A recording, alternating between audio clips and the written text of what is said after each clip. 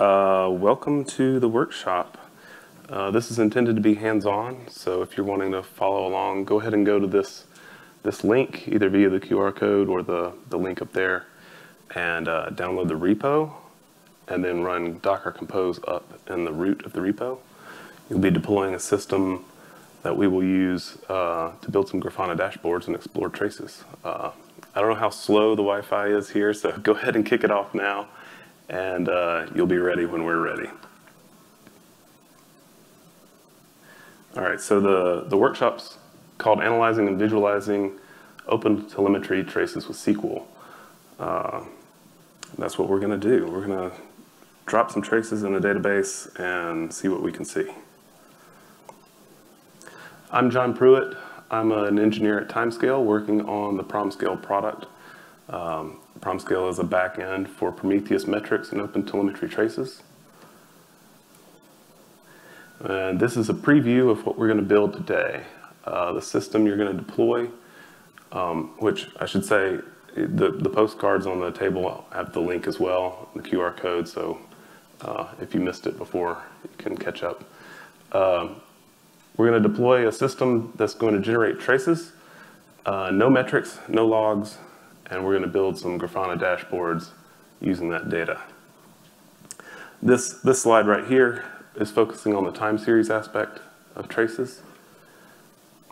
And then we're also going to do a second dashboard that focuses on the tree structure of traces and the topology of the system.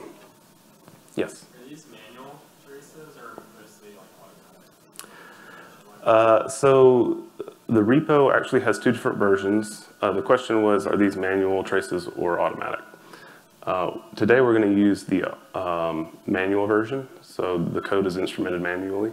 There's also a version in the repo that uses only auto instrumentation. And please feel free to ask questions as we go. So what we're going to do, first we're going to talk about the demo system, just make sure you understand what you just deployed. Then we're going to talk a bit about tracing background, just to make sure we understand enough to write SQL. Then we're going to build a dashboard using the time series aspect of tracing. Then we're going to build a second dashboard focusing on the tree structures, and then wrap up. The demo system, again, here's the link, pull it down. It all runs in Docker, that's all you need. I'll leave it up there for a second. When you get to the repo, you can hit the code button. You can either use git clone, download it as a zip. I also want to note that there's a workshop.md file in the root with notes. So basically everything I'm going to talk about is recorded in that markdown file as well. So if you fall behind, or if later on you want to revisit and dig in a little deeper, you can consult that. Operating the demo system. Once you get it downloaded, just Docker Compose up, starts it. I like to run it detached. If you want to pause it, but not remove it, Docker Compose stop, and Docker Compose starts it back up. And if you want to get rid of it entirely, Docker Compose down. So what are you deploying? We've implemented an absurd password generator. The point of this is not to build a good password generator, it's to emit interesting traces. So what we have are 4 services that each return a random character. So the lower service serves up lowercase characters, uppercase, digits, and special case. Then we have a generator system that uses those other services to produce a random generated password. And finally, we've got a load script that just continuously exercises the system, and we're running 3 replicas of that. And each of these services, with the exception of the load generator, is instrumented with OpenTelemetry libraries to emit traces. Also in Docker, we've got an observability stack. The traces flow into the OpenTelemetry collector first. That's not strictly necessary, but it's in the box to play with. Right now it's configured only to do batching, no sampling. The collector then forwards those traces to the PromScale connector, which puts them in the PromScale database, which is a Timescale Postgres database. Also in the box, you've got Grafana and Jaeger, all configured to look at the database to explore traces. If you want to connect directly to the database, it's on localhost 5999. The database name is OpenTelemetry, or you can jump directly onto the database container and use the client installed there. Grafana is at localhost 3000, Jaeger is at localhost 16686, and each of the services are also exposed, so you can poke them independently if you want. So just to show you, we've got Grafana here, got Jaeger. We can jump in and find traces with Jaeger. And also, this is the password service, so I can poke that and try that again. There we go. All right, so let's do some tracing background just to make sure we all are on the same page and have a good foundation. We have to understand the data model to understand how to answer questions about our system and how to write the SQL. So first of all, a trace is a collection of spans, and a span can have 0 or more children. So in that way, a trace is a tree structure.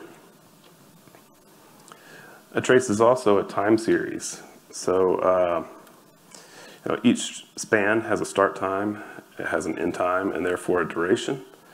And each parent span encompasses all of its children. So span 1 is a parent, span 2 and span 6 are its children.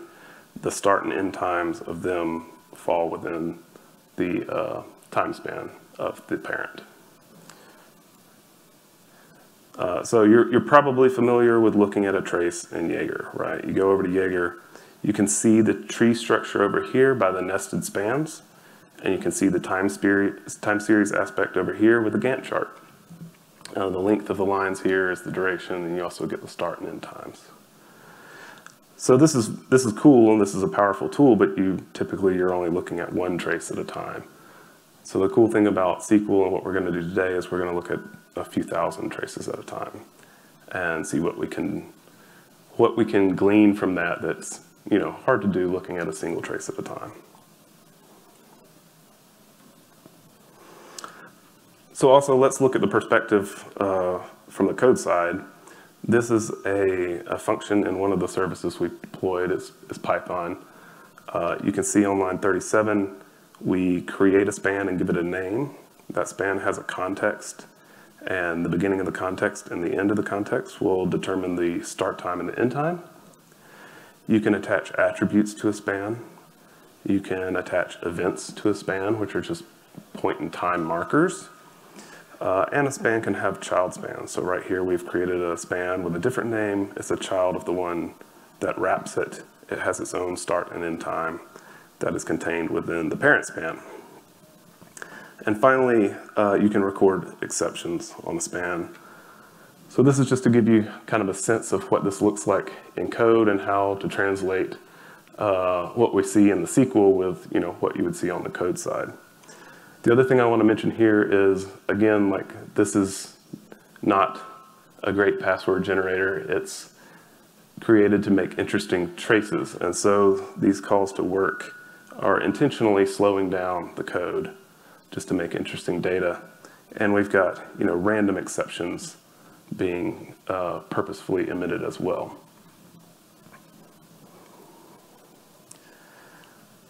So the tracing spec, let's say we wanted to ingest these traces. This is a screenshot of the protobuf definition for a trace.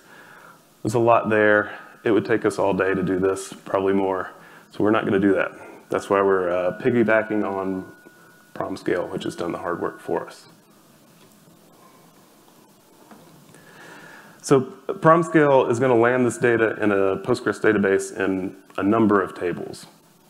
But today we're going to focus on only one view, and that's the span view. So each row in the span view corresponds with a single span, right? And many traces will be represented in this view. The view has many columns as well, and we're only going to look at 8 of them. And I think you'll be surprised at just how much value we can get out of 8 columns. Each span has a span ID and a trace ID. All of the spans belonging to a given trace will share the same trace ID, but each span will have its own span ID. And so the combination of a trace ID and a span ID uniquely identifies a span. The service name column, unsurprisingly, gives you the name of the service that emitted the span. The span name corresponds to the name you give the span when you create it, which is typically like a function name or some sort of operation.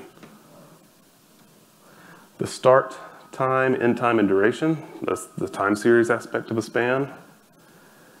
And using the trace ID and the parent span ID, you can find a parent, and therefore you get the tree structure of a span, of a trace. So speaking of the tree structure, I wanted to elaborate on that last point. You've got the span ID and the parent span ID on each span, and the child's parent span ID points to the parent's span ID. Saying that sounds weird, so for me, a visual helps.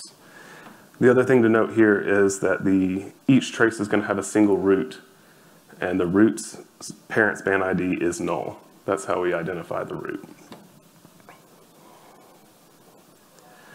All right, so next we're going to build a dashboard. We got through all of the boring part.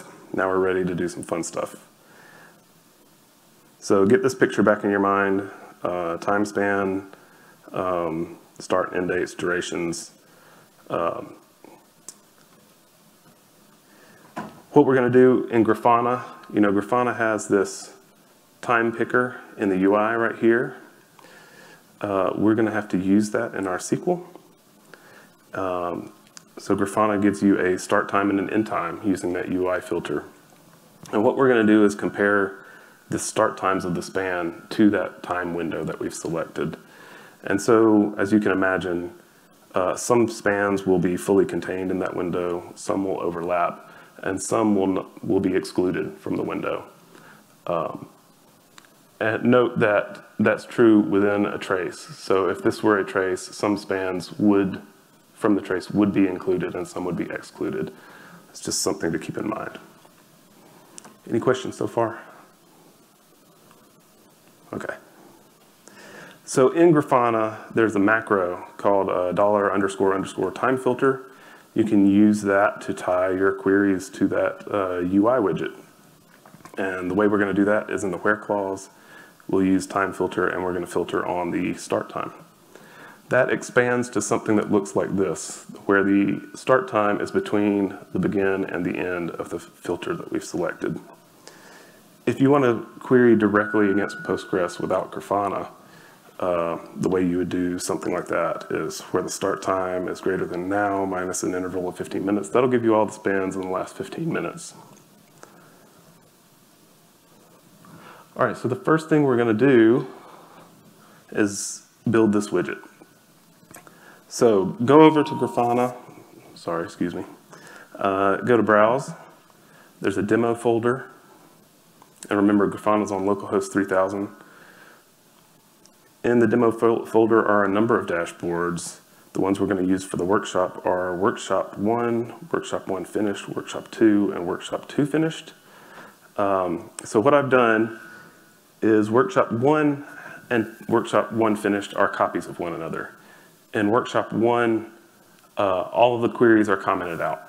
We're going to talk about each one, and we will uncomment them and enable them as we go. Workshop 1 is finished. Workshop 1 Finished, everything's enabled. So if you want to cheat, just go to the finished one. Yes? I think he's got a Grafana authentication issue. Oh, yeah. Okay, sorry. So the first time you log in, it's going to ask for a username and password. It's admin. It's going to prompt you to set a new password. You can use whatever you want. I always use admin. I should have mentioned that. Thank you. You in there now?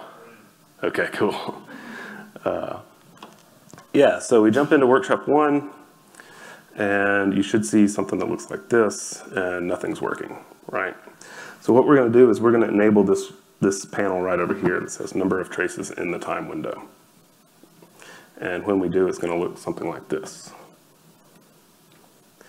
So behind this panel is one query. The query is going to look at the span view that we've been talking about. It's going to use the macro from Grafana to filter on the time window. And we're going to filter where the parent span ID is null. And as I mentioned before, the root span of every trace has a null parent span ID. So basically what we're saying is give me all of the root spans in this time window that we've selected. And why is that important? We know that every trace has a single root span. So by counting the number of root spans in the time window, we know the number of traces in the time window, right? So go back to Grafana, hit edit on the panel, and you should see some comments in the SQL. Take those comments out, hit apply, and you should see a number come up. So right now I've got my filter set to 5 minutes. In the last 5 minutes, there are 712 traces. Again, this is a terrible password generator. It's horribly slow on purpose. Everybody good there? Okay. I should also say we're going to start with easy queries and work our way up. So each one builds on the next. So next we're going to do throughput. We're going to build a panel that looks like this.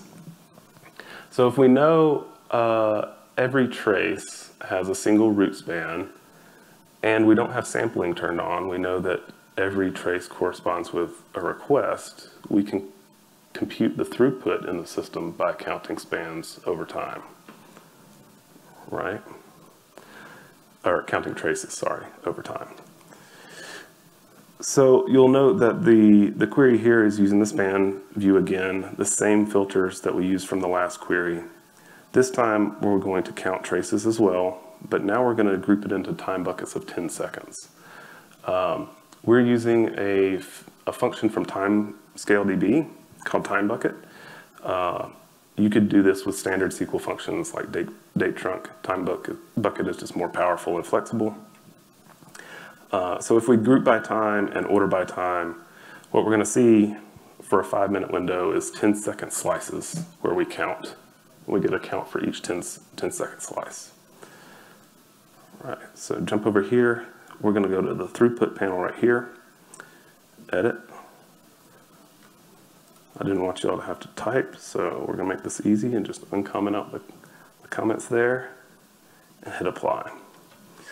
So what do we see here? We see that, at least on my system, I had a peak of 46 traces in a 10-second window in the last 5 minutes, and I've seen as few as 5. So already we know that there is variability in the throughput of this system over time. And if I scroll back out to, say, 15 minutes, we see a pattern even more clearly, right? There are periods of time where the throughput is high and periods of time where the throughput's low. I don't know how you would get that from Jaeger, right? So we just looked at 1,500 traces, and we've already found a pattern in our system.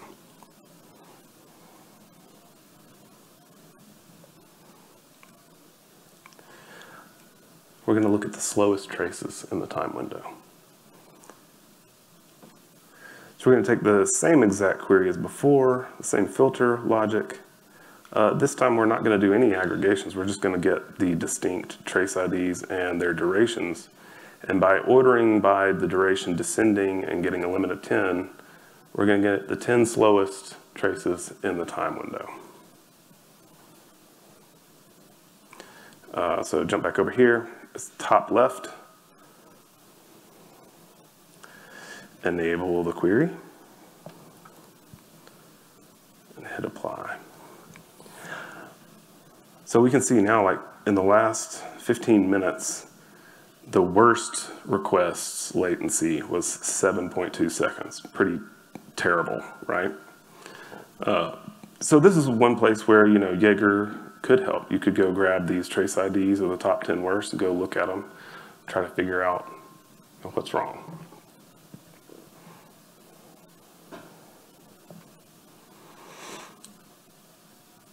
All right, so now we're going to look at a histogram of latencies. So we've seen the throughput, we've seen the top 10 slowest ones, but the top 10 slowest one doesn't really give us a picture of, you know, what do the fastest ones look like? What do the average ones look like? So this histogram, what it's going to tell us is it's going to break our latencies down into a number of buckets and then count in those buckets for the entire time window. So this query is easy, you know, it's essentially the same one as the top 10 slowest. We're just not grabbing the slowest ones, we're grabbing all of them and handing them to Grafana.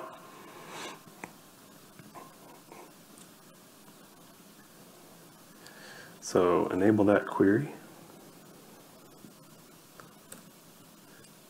and hit apply. And so what does this tell us?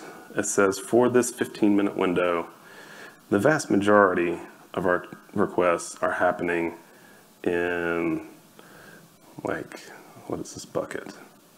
Let's say if this is 800 milliseconds, you know, the vast majority are happening under 800 milliseconds. But we're seeing this long tail that drags out to 8 seconds, basically. So that's good to know. That paints another detailed picture of what our system looks like.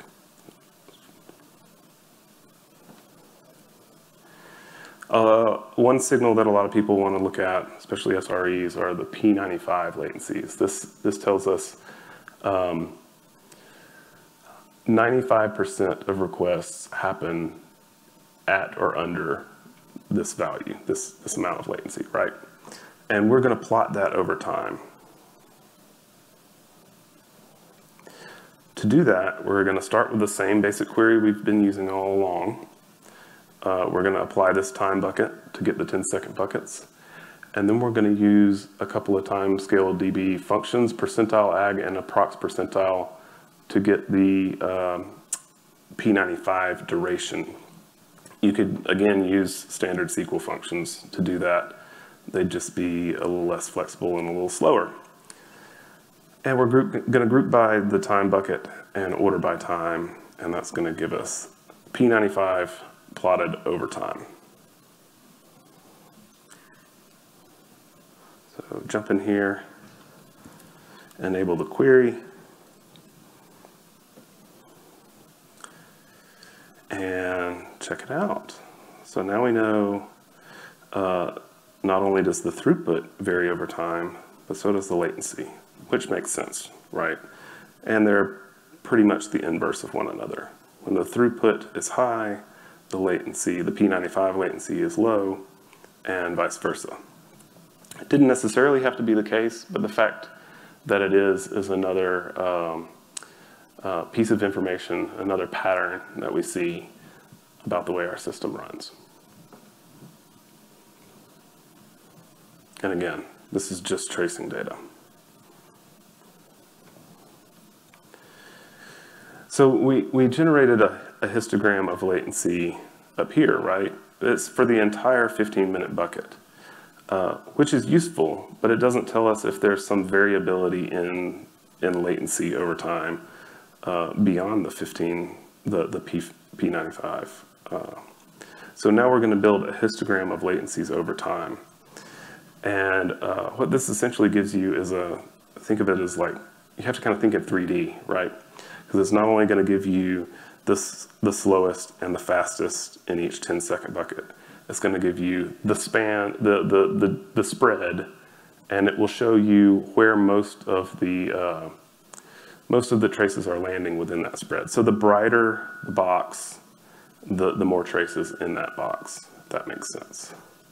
Let's do the query first. Again, very simple query. We're building on the same queries we've been doing. We're going to use time bucket. We're going to use the duration. And we're going to let Grafana build that heat map for us. Jump in here.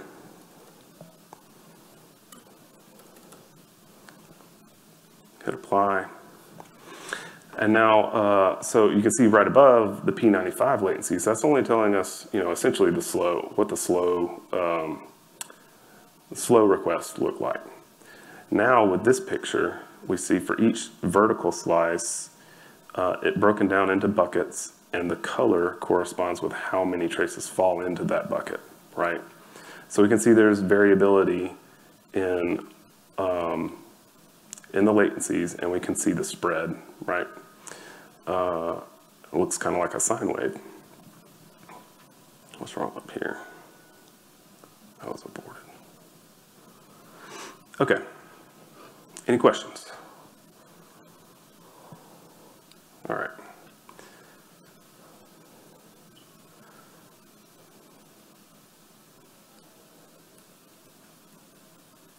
Okay. So you may say, this is great. I know my system is slow, and I know it's variably slow, but where do I go from there?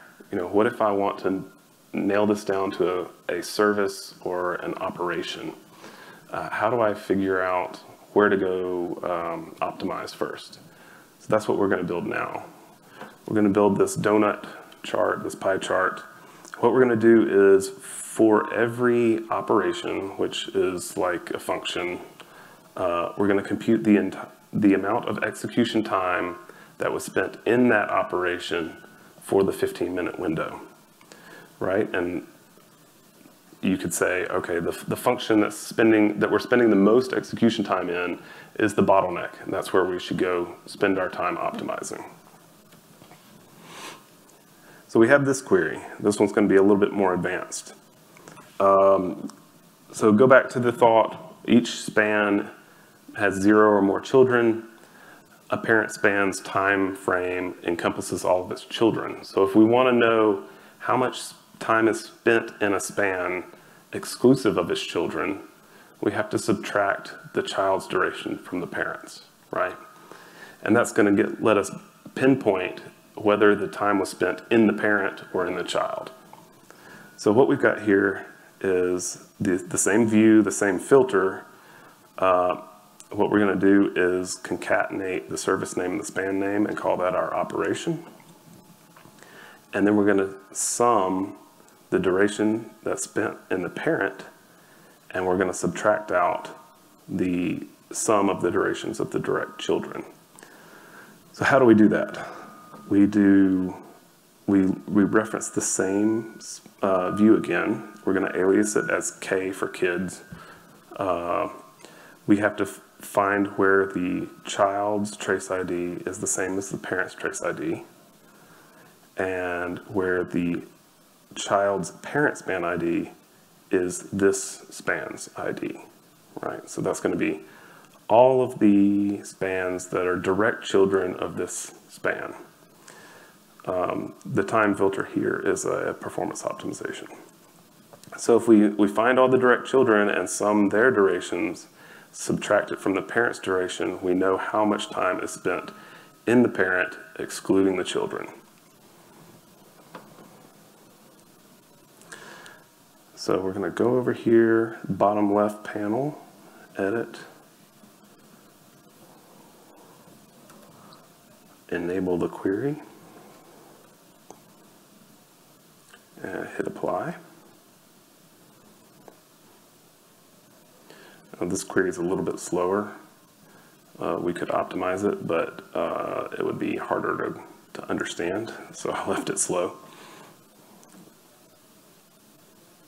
We'll move it to 5 minutes instead of 15. Okay. So what do we see here? We see that in this 5-minute window, we spent 10.4 minutes of execution time in the digit service in the random digit operation, right?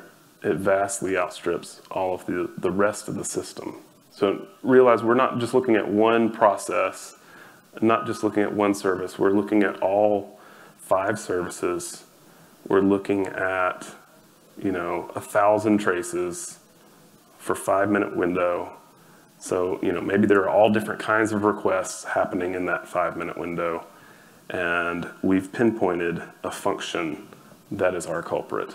So with this panel alone, you've identified the bottleneck and you know exactly where to go to spend your time optimizing, right? That's pretty cool.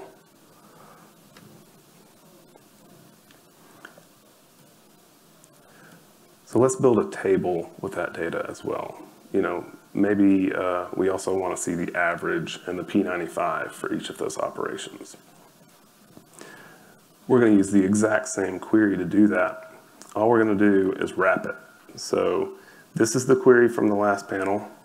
We're just going to wrap that in an outer query.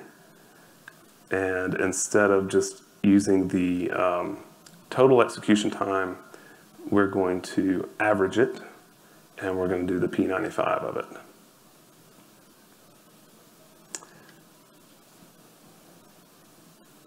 Go back to Grafana. And we're going to edit and enable this.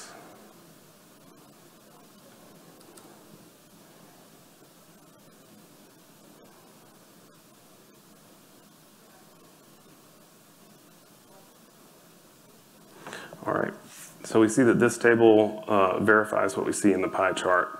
The digit service has a random digit operation. On average, it's taking over a second to complete, at least on my laptop. And the P95 duration is 4.2 seconds. So not only is it slow on average, it's extremely slow in the slowest case.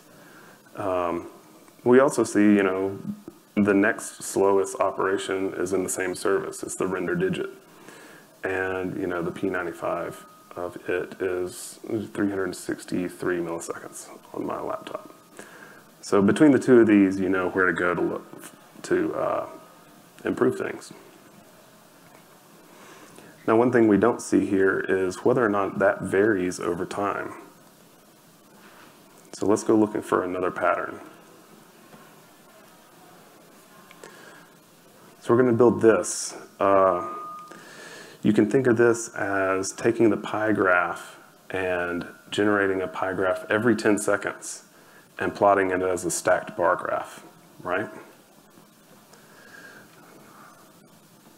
So we take the same query as before. We're doing the parent's duration excluding the sum of the direct children's durations. And we're going to use time bucket to plot that in 10-second time windows.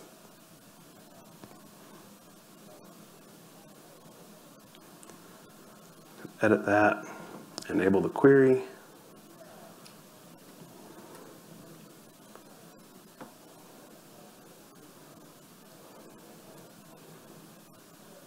All right, and I'm going to scale back out to 15 minutes.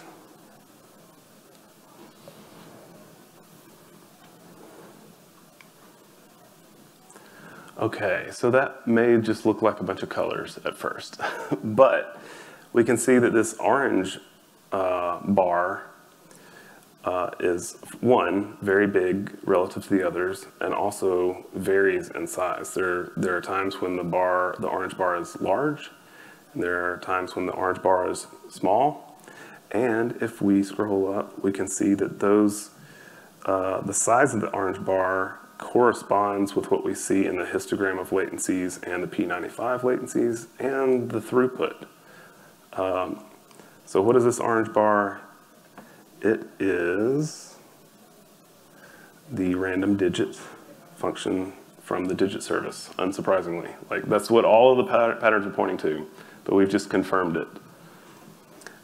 What else can we see? We can also see that occasionally this blue bar is tall and this red bar, and those look periodic as well. We see the red bar is longer here, then it goes away, and it comes back here.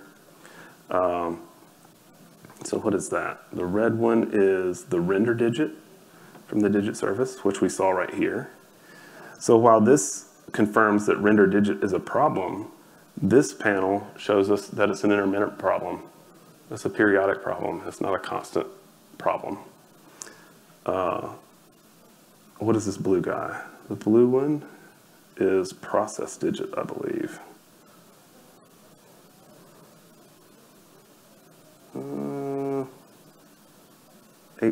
Generator get. That was hard to tell. In any case, we've found two problems. We've now correlated a given function with latency and throughput issues, and we can tell that this second function is an intermittent problem that compounds things. So we have a Grafana dashboard now. We've used nothing but traces, no metrics, no logs. I don't know about you, but we started out with a very simple query and built upon it. So even the most advanced queries in here are understandable. And yeah, I think you get a lot of value out of this. Any question before we move on? Yeah. How would this account for sampling? If you're using traces to generate a lot of these metrics, would that be inherently sampled from the application? Would that be potentially misleading? Yes. So the question is about sampling. So remember, we've got the collector in our stack, right? And right now I've got sampling turned off. Are you doing some sort of like tail-based sampling? I'm not sampling at all. So, Yeah, right. Theoretically, if you were sampling. Yes. So theoretically, if you were sampling, throughput's actually obviously not going to be throughput, right? You could actually, if you knew like you were doing 10% samples or something, maybe you could multiply it, scale it up, and get a approximation, but it wouldn't be exact, right? Slowest traces, you're going to get the slowest of the sampled traces. So the more sampling you've got, the more imprecise these would be, but they should still be representative. But you do have to be careful because you wouldn't want to label this throughput if you were sampling, because that would not be correct. Any other questions? All right, let's go back to where we were.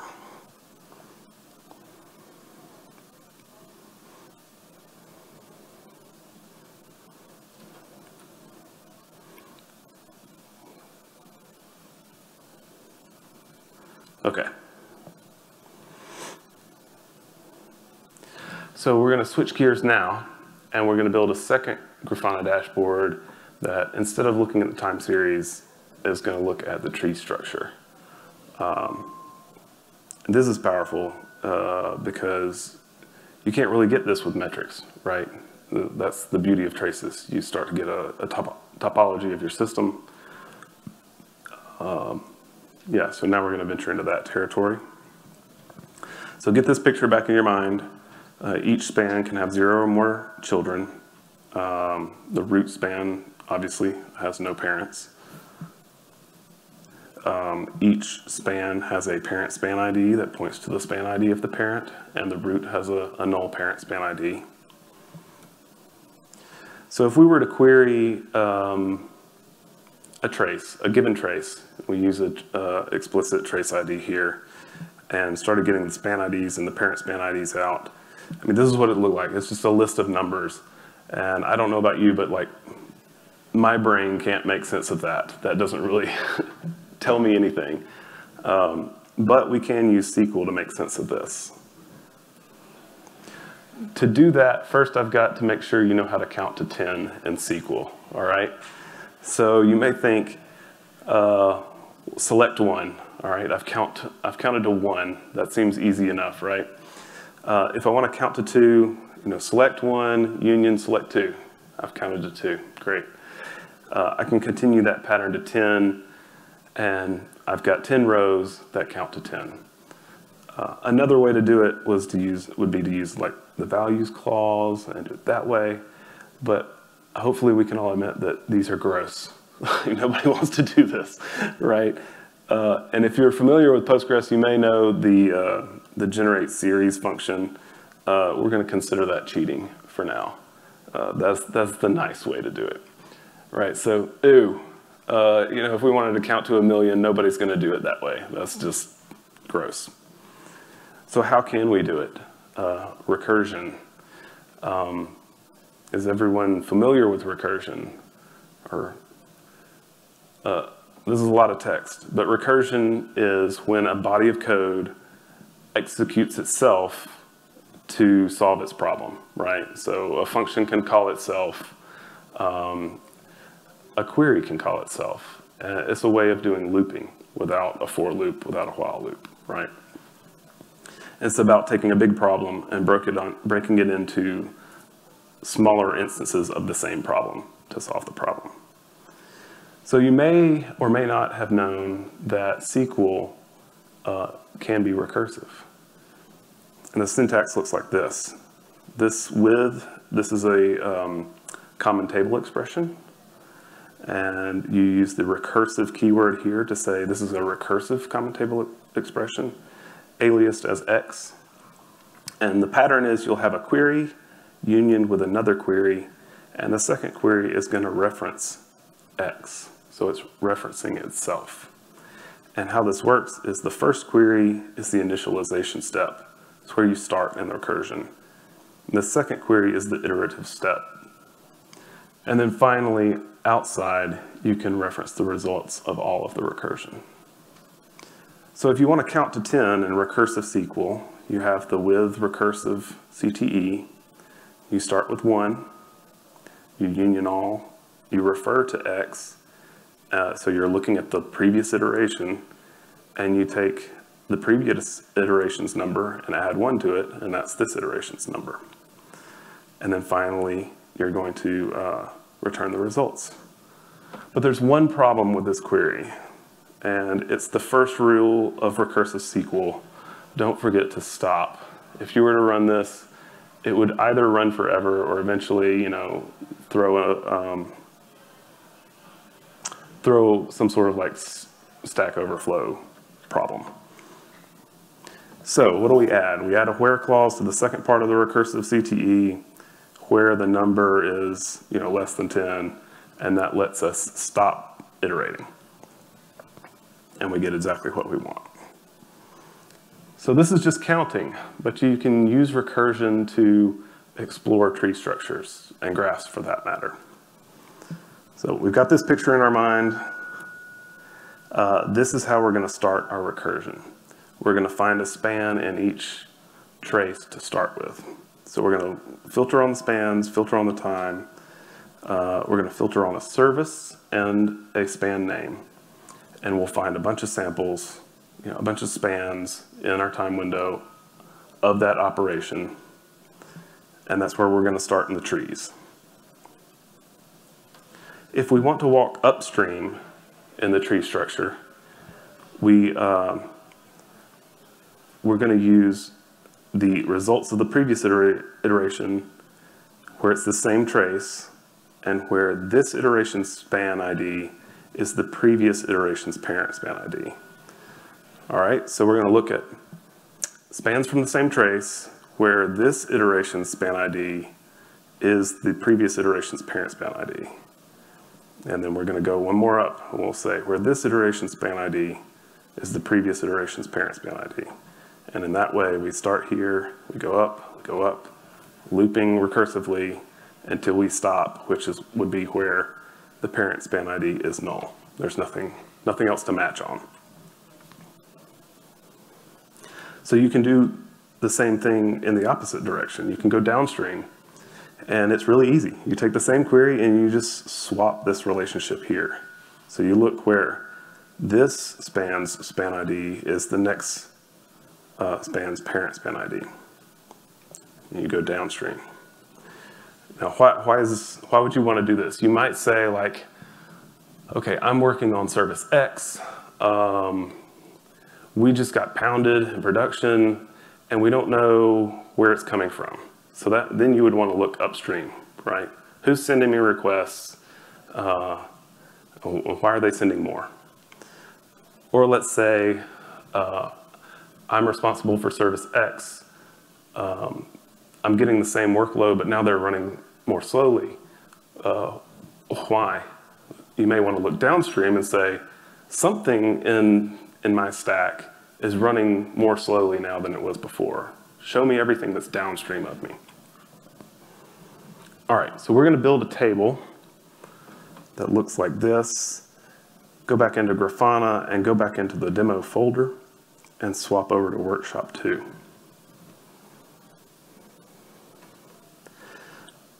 Right.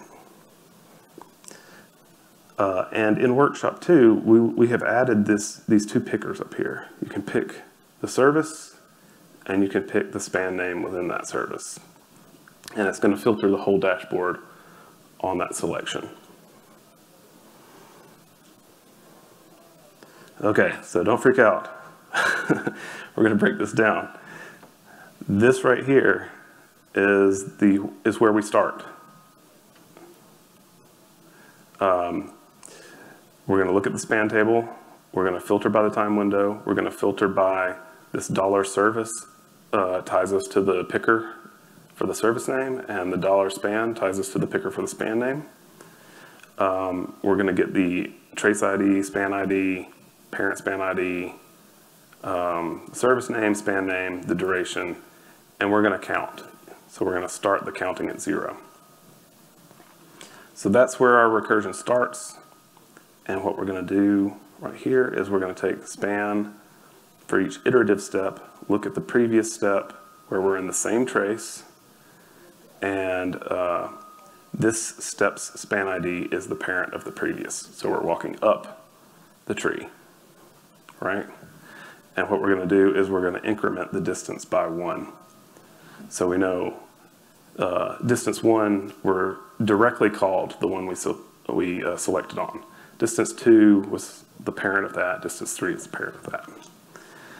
And we're going to pull all those out. We're going to throw out distance 0, which is the one we picked, and we're going to get the P99 percentiles, P95 percentiles. All right, so go over here, go into our panel and enable this query.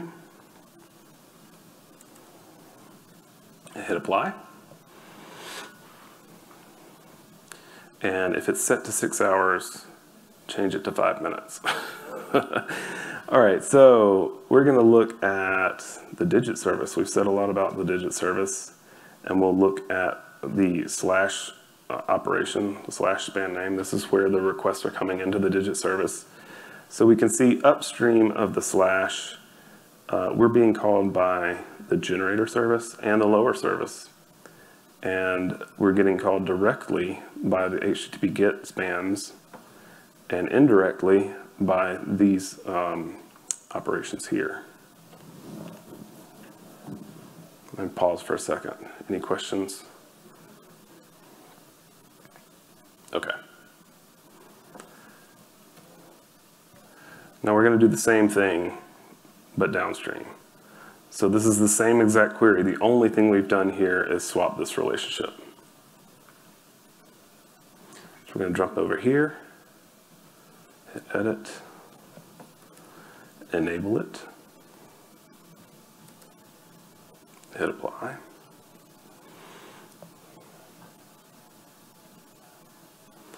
All right, so now we know what is calling this operation and what it is calling, right? Upstream and downstream. But my problem is I still can't really visualize this. This is the table, it's got some numbers in it, but it doesn't paint a picture. So let's paint a picture. There's a tool in Grafana called the node graph, and that's what we're going to use. And the node graph requires 2 queries. One query to identify the distinct nodes in the graph, and one query to identify the edges. So we're going to build a picture of upstream spans, and first we're going to start with a query to identify the nodes that are upstream. And each node in this picture is going to be an operation, and each edge is going to be a call. So we're going to take the same recursive query that we had before for upstream, but we're going to do a distinct on the concatenation of the service name and the span ID to give it an ID. So this Grafana widget needs an ID for each node. and we're going to use the service name and the span name as titles and subtitles. Now you can't really see anything yet, but we're going to go ahead and enable it. So we have two queries here. Go to the first one. It's got this comment in it that says nodes. Enable that one and hit apply. And now you see we have nodes, but we don't have any edges. So let's get the edges in here. Same query as before, although the recursive query has changed a little bit. So with an edge, it's not enough to know one span. You need to know two spans. You need the start and the end, right? So on the first iteration, we actually don't have enough information to draw an edge. So we're going to start with a null child service name and a null child span name. On the second and following iterations, we know the prior iteration and this iteration, so we're able to draw a line between the two. So you'll notice that we've got P for parent, we've got the parent service name and the parent span name, and X is the previous iteration, so we've got the child's service name and the child's span name. So the Grafana widget needs an ID for the edge, and then it needs the ID of the source node and the ID of the target node. And with those three pieces of information, it knows how to draw that. So you'll see the source and the target are the concatenation of the span, service and span names as before. And now we're doing the concatenation of all four of those elements to give it an ID. And we're doing distinct on it. All right, so let's draw this picture. We're going to go to the second query, which will give us the edges.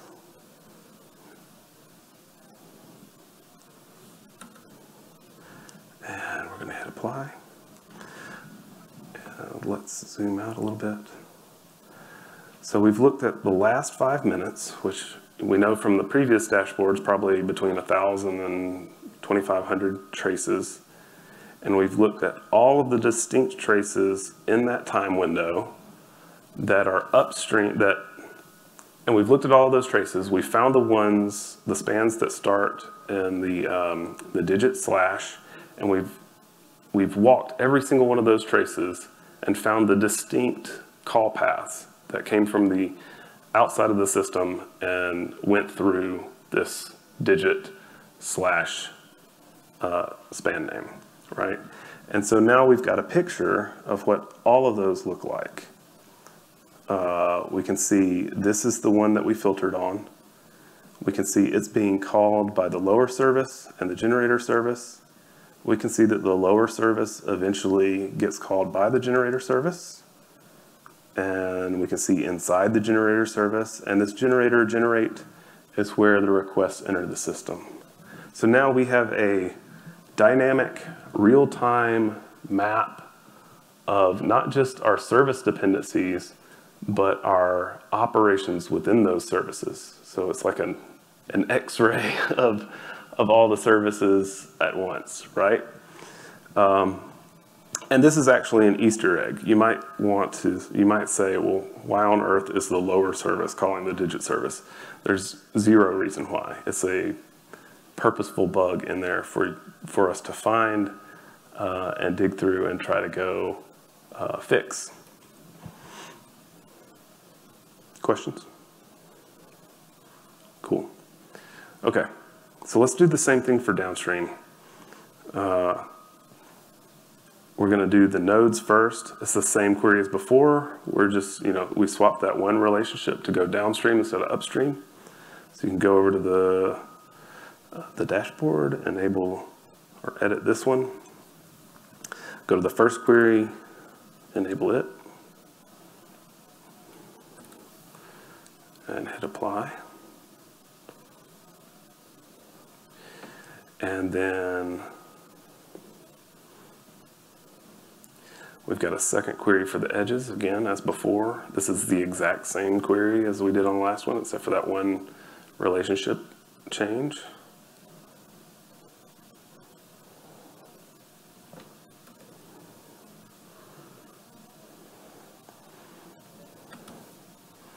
hit apply. And so now we know we filtered on digit slash. This shows us the map upstream of it, and this shows us the map downstream. So we know that digit / calls digit process digit and digit random digit and digit render digit. And we also know that process digit calls extra process digit. So between the two of these, you now know in the last 5 minutes, over the, between 1 and 2,000 traces in the last 5 minutes, every trace, every request that went through the digit / chunk of code, we know the distinct call tree above it and below it. Everything that went through that.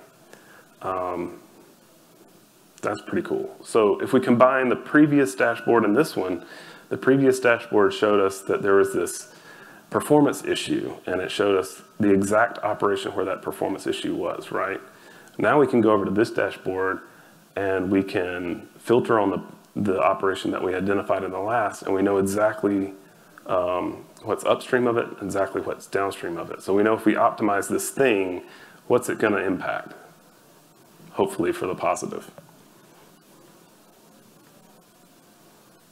All right. Any questions? We're at like just under an hour. We've got about 15 minutes. Any questions about the workshop, the demo, the queries? Also, any thoughts? I'd love to hear, after seeing this, are there any things that you think of that maybe we could answer with SQL and traces? Yes? I don't have the SQL in front of me for the node diagram, but the connections we're creating are from those like parent and child values, is that correct? That's right. So there's not a danger of like circular infinite recursion there, right? Because you can only have one parent and child, so you shouldn't, we're not having to assess all the way back in the tree, does that sound right? That's right. So the question for the recording is about the node graph and the recursion and whether or not there are any loops in it. And so the nature of the traces, at least in this system, is that none of our requests are going to go through the same chunk of code twice. And especially within a given trace, each span's going to have one parent. And unless somehow, I don't see how you could have a span that's calling a span that's already happened. Yeah. So I think by nature of the data, we're not in danger of an infinite loop.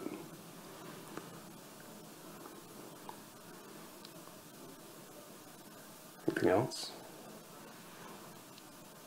So was that edge and node graph, was that just an aggregation of all the different spans underneath? So it was not really one overall trace, but really just Thousands, yeah. Right, so we're doing the distinct, let's go back to the query. So you'll see right here, we're using distinct here. So we're finding all of the distinct paths. So it's not necessarily the case that any one request would follow all of this. yeah. It's actually not the case. We know that some of them go down this path and some of them go down this path. But we're building a picture of all of the distinct paths. And would it be possible to complement this info with like the throughput through these various paths, like how many are actually following a certain path, and then maybe like the latency? Yes, yeah. So I know this widget, I'm not super familiar with it. I know there's a way to color these nodes. So I think you could compute, the throughput or the latency like we did before, and then use that to color these. Yeah, I'd love to see a way to color or like impact the size of the edges as well, but I don't think this can do that, this particular UI widget. Yeah, right. I'll send in some feature requests to Grafana. What else?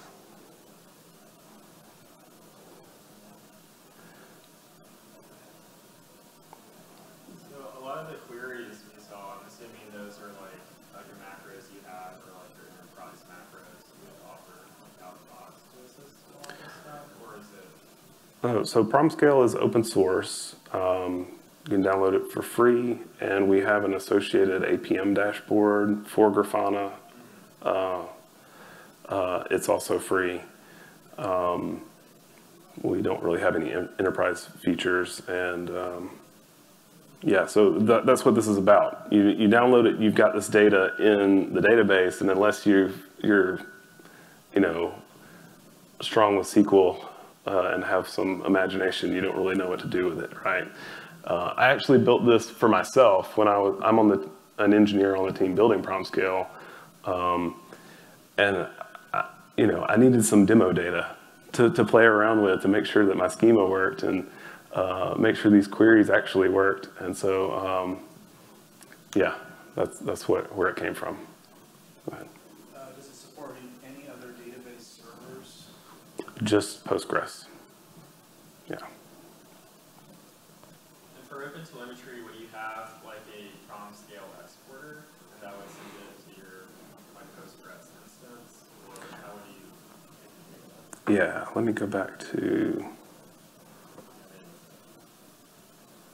So the question is, do you have a PromScale exporter? And so what we have is a PromScale connector, which is written in Go. It's kind of like an agent. So you would have your traces forwarded to that, and it knows how to load them into the database. It also supports Prometheus metrics, so you can have metrics and traces forwarded to PromScale and put in the same database. So what I haven't done in this, and I hope to expand on, is let's put both in the database, metrics and traces. And now with SQL, you can correlate the two and build something even better, even deeper insights. What is the line from Jaeger to the connector? Is it sending traces? So Jaeger, so the PromScale connector implements the API that Jaeger needs to get traces. So if you want, actually right here, when you look at Jaeger in the system you're running, it's actually going through PromScale to get these traces to visualize. So PromScale is the back end for Jaeger. Is that always the case, or you can just configure Jaeger that way? You can configure Jaeger that way.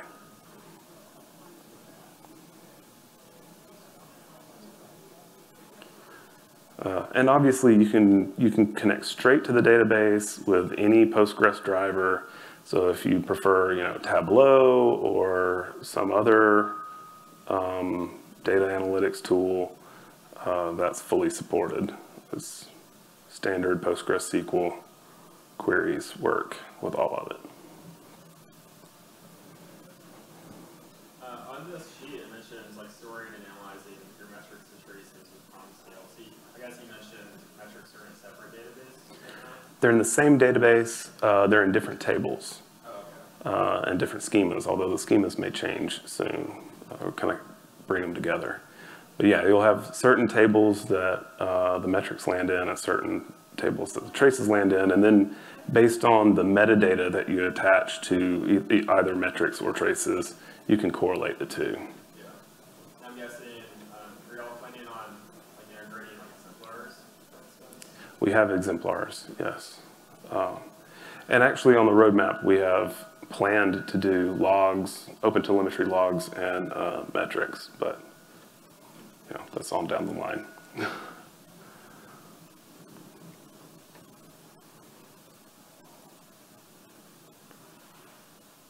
Good questions. Anything else? Any ideas? Like, what else would you like to see? I think one of the biggest issues we have, speaking from like an Azure Monitor perspective, is we give our customers a lot of like really robust tooling, but then we expect them to build a lot of these experiences themselves. And it seems like y'all are in kind of a similar mode where you have like very powerful queries, Right. capabilities out of the box. I guess where do you see that evolving? That's a really good question. So the question is around, we give we give a way to store the data, and with SQL we give a way to query the data. But what's in the box, what's out of the box, right? So that's the beauty of SQL. I mean, it's a Turing complete language for data analytics. So The cool thing is we're giving you the data in a form with a language to go with it where you can answer whatever question comes to your mind. But again, you have to like know SQL, right? So I think part of that is in these APM dashboards where we give you like Grafana dashboards that are already pre-built. I don't know what we might come up with in the future, but for now, you know, it's workshops and demos and blog posts. And that's good feedback though, because as someone keeps looking at me, I'm not supposed to be even, this is kind of a debate that we're having internally too a lot, like to what extent it would be useful to build some kind of UI, for example, but we're not sure, because for us, in a part of our thinking is through Grafana, you can have like UI for free. And it's very powerful, but what you say is very true, is that you need to be able to write this thing for your own app, so that's a little bit difficult. So we don't have an answer for that, but just your comment is already pretty telling. Helps. Well, it's knowing the same issue, so I was curious. If you find out info about it, just tell us. yeah. What to do. We can keep talking. I just wanted to put this up because we have a little Google Forms survey where, you know, it's like 3 minutes. If you don't mind going and giving us some feedback, that'll help us, you know, figure out what to build, you know.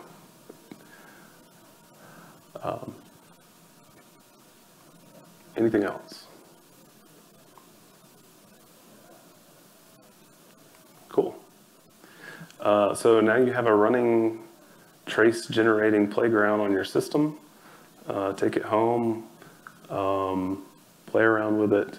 If you have any questions, Timescale has a community Slack. You can jump in there. There's a PromScale channel. You can find me or anyone else in there with a little tiger logo next to their name. You can hit us up on our GitHub repo for the demo, file issues, contribute. That'd be great. Yeah, thank you. Thank you very much.